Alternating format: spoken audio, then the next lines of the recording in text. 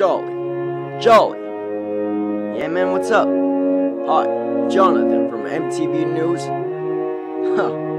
What's up, man? Can I ask you a few questions? Yeah, no problem. What's up? Where do you get all your inspiration from? Oh, that's a good question. You know, I get it from my family, my friends, and all my fans. They keep me going. They actually treat me like a somebody. They don't just throw me away out on the street. Here, I'll answer all your questions, but make sure you record this and listen closely. I get my inspiration from this game, keep all of that only in my brain, not in my heart, and not in my soul.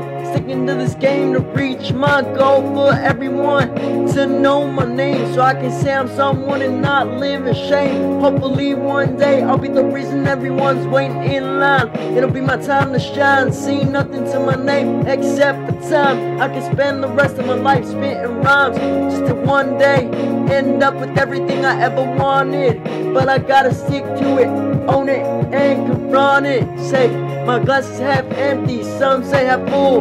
This life is short rope, so I guess I'm gonna tug and pull. I'm just wondering if there's something worth tugging for. Like, I've accomplished all my goals, what else must I struggle for? And since this life is a game, I'ma press save. Wear a clock on my chest and call me Flav, just so I can show that it's my moment of fame. So my inner beast I can tame, and tell the youth that it's not all about the money and the fame. Jolly, how did your family go along with the rap business? And how are you gonna repay it? Inspiration? I'm just looking for some, trying to find words and peace in my mind. Something I can sell so I can help my family, cause they already helped me. They gave me life, they gave me strength and a reason to fight, a reason to have faith in God and in myself and in my dreams. So I'll keep dreaming and trying, and I will not die.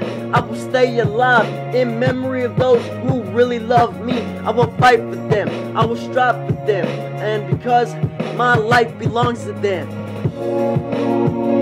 Joel, do you have anything you regret since you were growing up or coming up into the rap business? Yeah, dude, you know, actually, when I was growing up, I was a bad kid. I was given shoes and told to fill them, given the mic and told to kill him. Took a couple of lives and vowed I'd live them, but now I'm giving cups told to refill them. And this life sucks, I'm being honest. I could only fill these shoes with vomit, and now there's a noose in my apartment, and the bullet goes through my head like a comet. I thought everything was about the fame, but in my heart I just felt the same, and now I'm ashamed. I thought girls, money, drugs, and cars would change my life, but now I realize it really cannot. I knew I had to fight my way out of this battle. If not, I would have been the failure, but now I know God was with me. Step by step, I felt like a sea without water, but I knew He would give me honor and strength to get back and praise His name. At first, I felt like I was playing a war game. I felt like giving up, cause I felt like one of the lame. And now, you should find some motivation so you can do exactly the same. This is Jolly, and you're watching MTV News. Thanks a lot, man.